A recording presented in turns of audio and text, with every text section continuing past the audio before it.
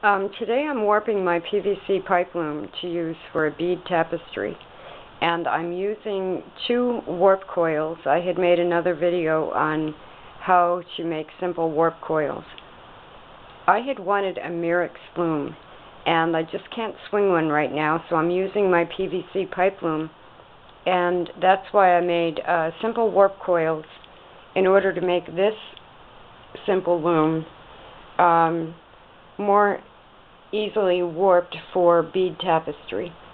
I have attached, if you have one of these looms, and obviously you might find this interesting, if you don't have one and you want to build an inexpensive loom, the directions are online, but they're also in the book called Kids Weaving by Sarah Swett. It's a very good book. I highly recommend the entire book. The instructions for making the loom are in there, and for warping it. And even if you check the book out of the library, I'm using warping method 2, which includes using a heddle bar, which is right there. You'll have to excuse the clutter behind the loom. I have 1 warp coil attached to the heddle bar, and I have another warp coil taped under the cloth bar. And in warping method 2, it gives you an extra long warp, double the height of the loom.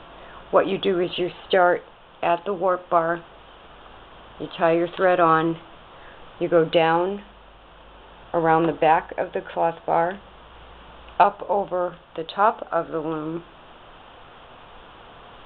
down to the front, behind the warp bar like that, and then back up, and you keep doing that across. And I need 72 warps for a 5-inch wide bead tapestry, and these warp coils will help me keep the thread, especially on the bottom here. As I'm warping this, it'll help me keep the thread organized. I'm using cotton quilting thread as the warp.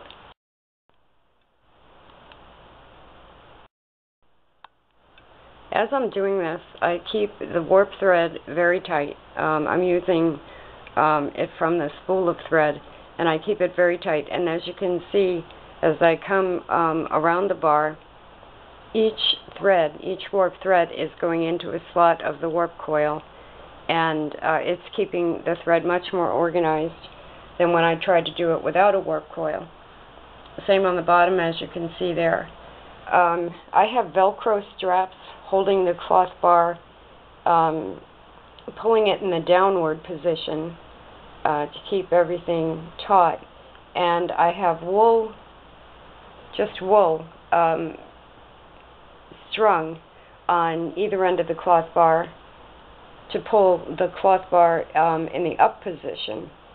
And what that does is just keep the cloth bar stationary while I'm warping the loom. I'm almost done warping this now, and I will have warped this loom in under 20 minutes. And that's simply because I'm using warp coils. And you can see the threads right there, the spool of thread, as I take a little break from this. Each of my warp coils has 75 slots. I made both of them the same length, and this one is taped to the warp bar, and this one is taped to the cloth bar. And as you can see, the threads are going in the warp coil, and this is just so much easier than doing it without a warp coil, because at this point the tension would have changed on the thread, everything started to slide around. It was difficult. But 20 minutes and you can warp this loom for a bead tapestry.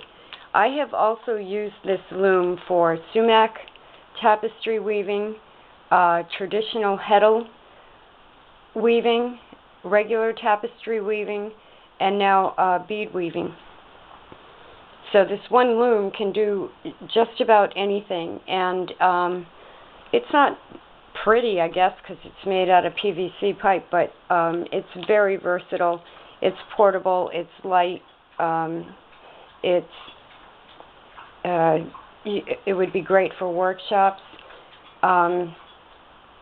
It really is replacing a lot of my other looms. And once I have finished warping this, I'm going to do 73 warp threads for 72 beads. On this particular loom, this is actually where this warp bar is actually the heddle bar area. If I had wanted to use string heddles to do bead tapestry, the method that Merrick's uses on their looms is that each warp thread is actually double, and you then put a string heddle on one of those two threads in each slot, and you weave beads in a traditional string heddle method. When you're warping this loom, you take your warp bar and you put it in the heddle bar area. I've got it taped in place so it doesn't move around on me. When you're done warping, you put your heddle bar back in place like that.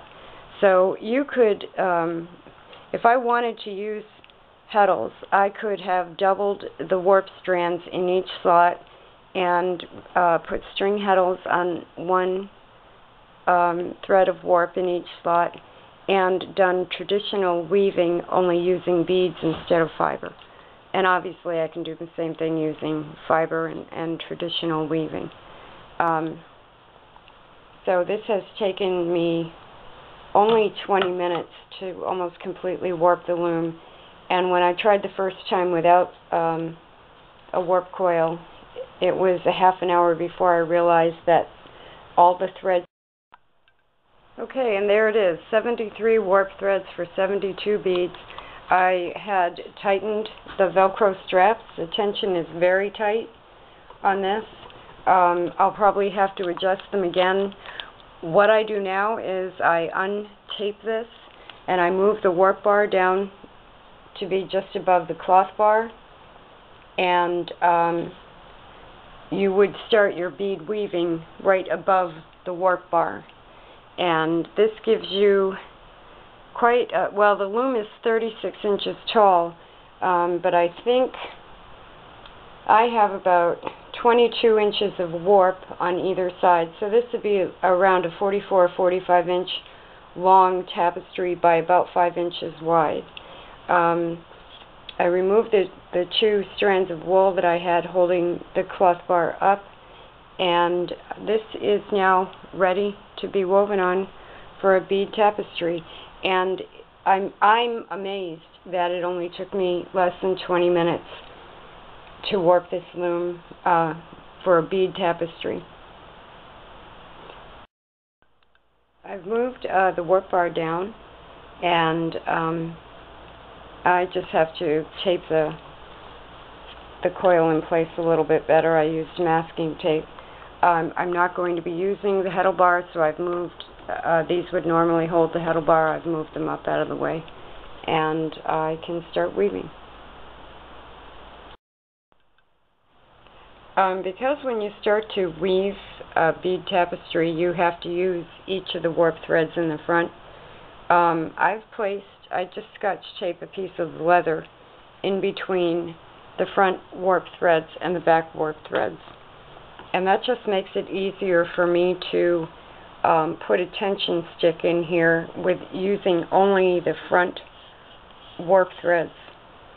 And so then when I go to do the first row of beads, you can see the threads are more likely to line up, and it'll be easier to put the beads in place. The batteries had died a few minutes ago in the video, and I had just been saying that it was very frustrating warping a bead tapestry on this loom, or probably any loom, without having a warp coil. Okay, I finished putting that tension bar in, and as you can see, it makes it easier. When I go to put the first row of beads in, the first thread on the left and the third thread on the left need to come from the back to the front, and the second thread and the fourth thread are in the front, and they need to be pushed a little bit toward the back to put 3 beads in place right there. So that's why you put the tension stick there, so it's easier with your first row of beads to just push from behind not only the beads but the warp threads, and get your first couple of rows strung. Where I scotch tape a piece of leather, you could also, if you were working from a design, a drawing, a painting, a model, whatever you had, you can hang on the back threads. There's a little gap here. This is a bamboo stick that I use as a warp bar that I happen to really like this stick. And what it does, as you can see, is it forms a little gap in my warp. Once I get the first 2 rows of beads in, or even really the first row, that's not going to matter at all. And the gap will only be down here, it won't be above. Now, if I want fringe, I have to move this tension stick up higher so that the amount of space between where I start, which is just above the tension stick, and the warp bar is the amount of fringe that I want. On this loom, you can move the warp bar underneath the cloth bar. If you wanted, say, 15 inches of fringe for some reason, you start 15 inches up, and you can move this whole warp around the cloth bar just by pushing the Velcro straps out of the way and just working the bar through underneath the cloth bar. But I want about that much fringe, which is about 4 inches. So I will start beading just above the tension bar. And like I said, this gap won't be there once I get the first row in.